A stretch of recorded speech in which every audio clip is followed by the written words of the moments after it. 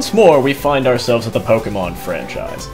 Now, anybody that's played multiple Pokémon games can tell you that there are recurring trends in each generation, such as starter Pokémon, the version-specific breeds, and the Pikachu lookalikes. But one recurring group of Pokémon that's full of interesting inspiration are the fossilized Pokémon, both living and resurrected from their stony graves. I'm the Kitsune Hawk, and today we'll be taking a closer look at the fossilized Pokémon from generations 1 to 6.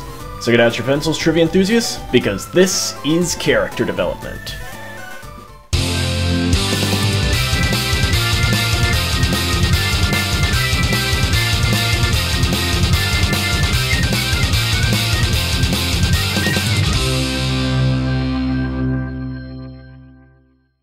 As to be expected, the best way to go about our Pokémon Paleontology lesson is to go in chronological order. Starting off with Generation 1, that is to say, the Ammonite line, the Kabuto line, and Aerodactyl.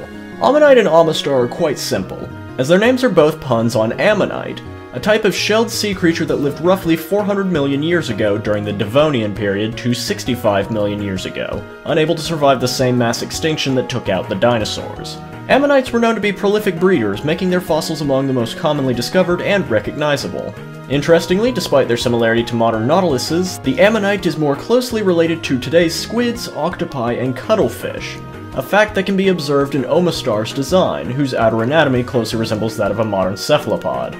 As for Kabuto, it's based on the so-called living fossil that we know as horseshoe crabs, as was another easily recognizable fossil, the trilobite. Kabuto's name also comes from kabutogani, the Japanese word for horseshoe crab, as well as kabuto, the Japanese word for helmet, similar to the appearance of both kabuto and a horseshoe crab.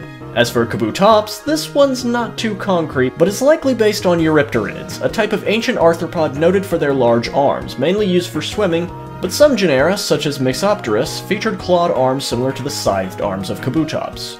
Eurypterids are also cited as potential ancestors of horseshoe crabs, so when you really think about it, Kabuto's a case of reverse evolution. Wrapping up Generation 1 is Aerodactyl, whose name is an obvious combination of aero, the Greek word for air, and pterodactyl, a genus of flying reptiles collectively known as pterosaurs, who lived at the same time as their dinosaur relatives. Its Japanese name, Putera, is also a play on pterosaur. There isn't much else to add here, other than that an actual genus of pterosaurs was named Aerodactylus in honor of the Pokémon. Now, Generation 2 doesn't add any new fossil Pokémon, so that leads us straight to Generation 3 and the Lileep and Anorith lines, along with Relicanth. Lileep and its evolution Cradilli are based on crinoids, better known as sea lilies. Much like the horseshoe crabs, crinoids are considered to be living fossils, dating back about 485 million years ago during the Ordovician period. Among the extinct orders of crinoids was Cladida, which only thrived during the Middle and Late Devonian period, about 390 to 360 million years ago, so it's very possible that Cradilli's name is derived from both Cladida and sea lily.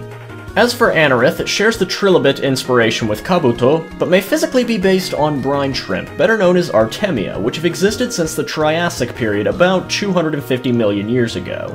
As you can see here, the eyes and legs of both Anorith and Artemia are remarkably similar. Going back even further, specifically to the early Cambrian period, there exists an ancestor of shrimp named Anomalocaris, whose name and appearance have a number of similarities to both Anorith and Armaldo.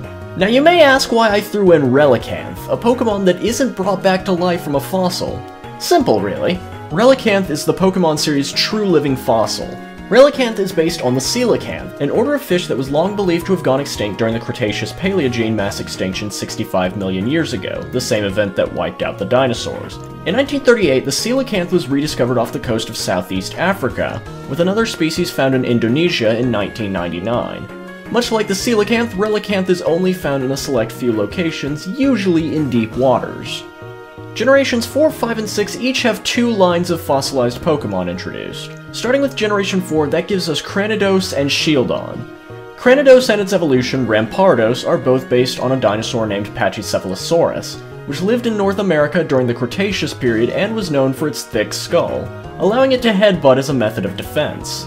Shieldon and Bastiodon, on the other hand, walk on all fours, meaning that their inspiration is likely from a ceratopsian dinosaur. Considering that Shieldon lacks horns, this would most accurately align it with Protoceratops, which was smaller than most of its relatives and did not have horns like those of its later descendants. As for Bastiodon, its uniquely shaped face is closest to the Zuniceratops, which had a sort of wall-shaped face and two distinctive horns above its eyes.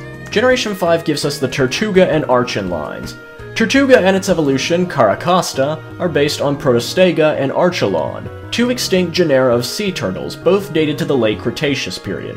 Protostega, just like Tortuga, was the smaller of the two, so it makes sense for Caracosta to be based on the largest species of sea turtle yet discovered. Archon and Archaeops are quite simple, as their first bird Pokemon title easily affirms their inspiration as being Archaeopteryx, also known by the name Urvogel, German for first bird. Archaeopteryx is believed to be one of the earliest ancestors of birds, living only during the late Jurassic period 150 million years ago. Lastly comes the fossil Pokemon of Generation 6. Tyrunt and Tyrantrum are rather obviously based on the most famous dinosaur genus of the Cretaceous period, Tyrannosaurus.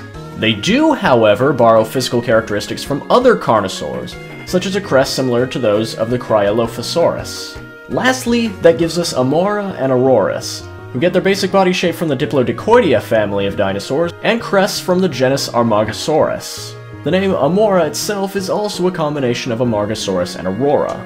Hate to have dragged on longer than usual here, but I hope you've learned a bit of basic paleontology from this analysis, as I'm always interested in seeing what fossil Pokemon get introduced with each generation, and I can't wait to see what else follows. This has been Character Development. Thanks for watching, and don't forget to leave your feedback in the comments, as well as any suggestion and criticism you feel like mentioning. You can also use the annotations to see some lovely videos I'd recommend, or you can watch the last episode on August from Asura's Wrath. Probably one of my favorite episodes so far.